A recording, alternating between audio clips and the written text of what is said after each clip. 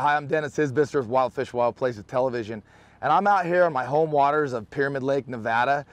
Do a couple how-to videos that try to help you guys be more successful when you're out trolling here at Pyramid Lake or other waters.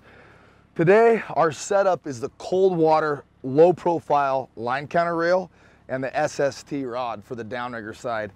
And one of the things that I've utilized in the last few years a lot is the line counter setup. Every time that you're trolling for whatever you're trolling for, walleye, trout, it comes down to being very specific.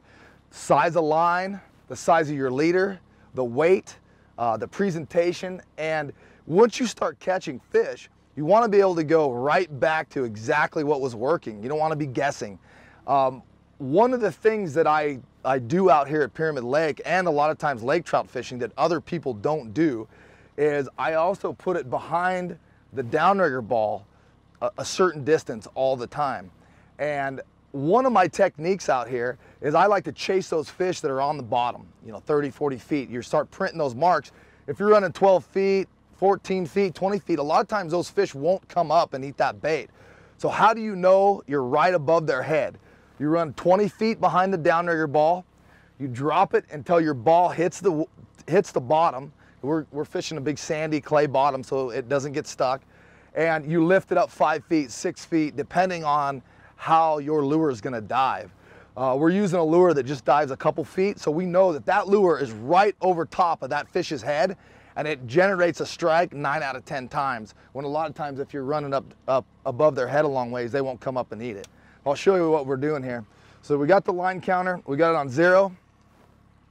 We're gonna run it down here.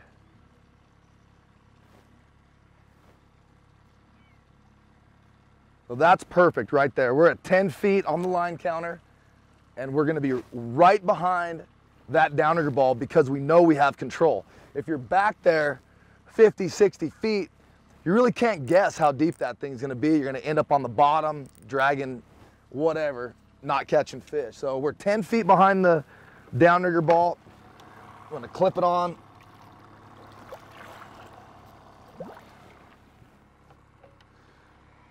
And then what I do is I send it down, boom, boom, boom.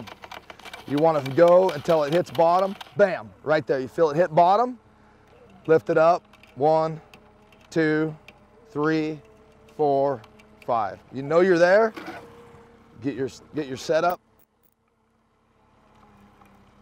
and you're fishing.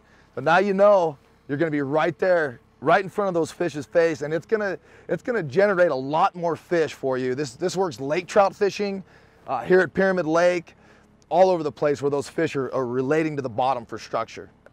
Just like that. That might be a good fish right there. That took all of about 2 minutes.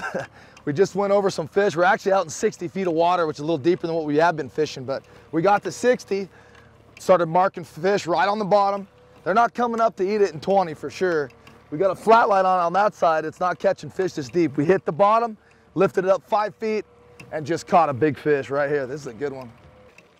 The great thing about this setup right here with the line counter and this SST, the new carbon fiber handles, it gets it so it comes right out of the downrigger holder a lot easier than the cork ones do. With that, we're using 8.5 foot rods.